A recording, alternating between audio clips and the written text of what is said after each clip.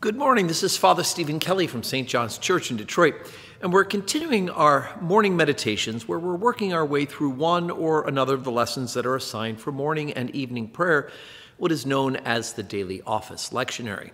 Now, yesterday we looked at the reading from Ecclesiastes and talked in general about the book Ecclesiastes as one of those three philosophies of life that we can see in Scripture. Job, life is suffering, Song of Songs, life is love, and then, of course, Ecclesiastes, life is vanity. So, of course, I hope that you're continuing to read through those lessons. And we'll get back to St. Matthew's Gospel, which we've been mostly working our way through the last couple of weeks. But I do want to talk a little bit about today's lesson from St. Paul's letter to Timothy, remembering that the epistles are written generally to the communities that St. Paul has founded. But in this particular case, we have two of the epistles that are written to an individual, Timothy, as well as we have a letter to Titus as well, in which we have, and Philemon, where St. Paul is writing to an individual to help them in their ministry. Timothy was obviously one of Paul's assistants, who Paul then sends off to help to firm up the faith in the church in that town while Paul is elsewhere planting and firming up the church. He has two letters that are in the Scriptures, and the church obviously felt that these contained so much important information that they, like the letters to the various communities, began sharing these letters among themselves, and they were added to the canon of Scripture when the canon of Scripture was finally codified.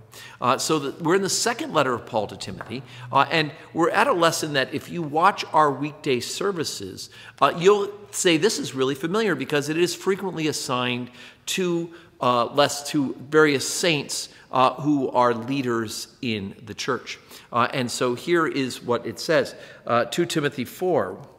I charge thee before God and the Lord Jesus Christ, who shall judge the quick and the dead at his appearing. Preach the word. Be instant in season, out of season. Reprove, rebuke, exhort with all long suffering and doctrine. For the time will come when they will not endure sound doctrine, but after their own lust shall they heap to themselves teachers having itching ears. They shall turn away their ears from the truth, and shall be turned unto fables. But watch thou in all things. Endure afflictions. Do the work of an evangelist. Make full proof of thy ministry. And then he goes on. So this is important because even though Paul is writing this in particular to Timothy, who's performing a leadership ministry, we would say would be probably the equivalent of being a priest and then a bishop leading that community.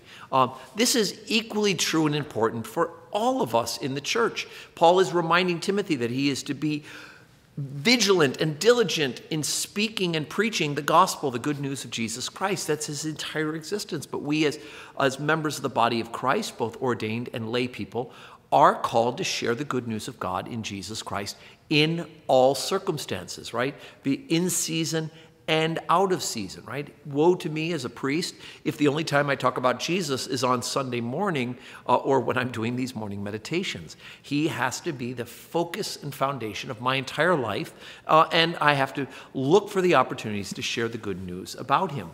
But of course, there's this additional warning that he's giving to him, and I think this is certainly an astute observation of not only our fallen human nature, but the reality of the trickery of the devil himself, who will try to get us to move away from the fullness and the soundness of the faith. When he says, for the time will come when they will not endure sound doctrine, but after their own lust shall they heap to themselves teachers having itching ears, and they shall turn away their ears from the truth and shall be turned towards fables. Right? And so, unfortunately, even within the church, much of our division of the churches is because people could not endure sound doctrine. And much of our disagreements from within the church also have to do with the same thing.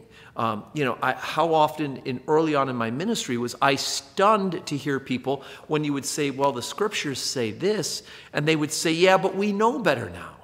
We really do know better than the saints. We really do know better than the revelation of God through the power of the Holy Spirit in Scriptures. I don't think so.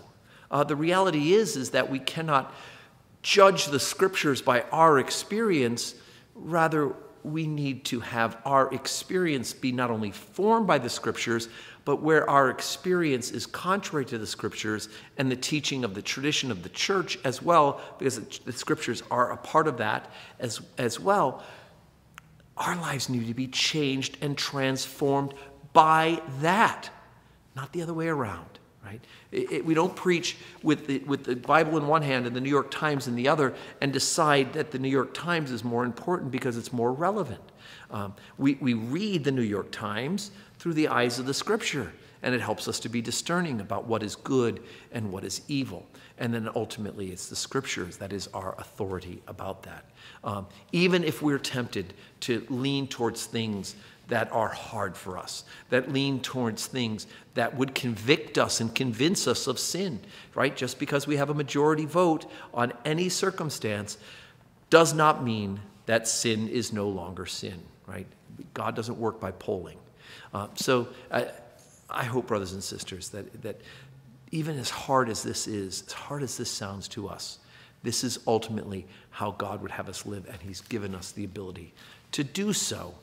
Following his holy word. He will give us all the grace necessary to amend our lives rather than somehow try to think that we should amend the Scriptures. It doesn't work that way. So that's our morning meditation for this Friday. I hope that you have a good day. I hope that you are learning to love Jesus more and more, and that you are going to cooperate with his grace as he changes you into the saint he desires you to be. May God bless you.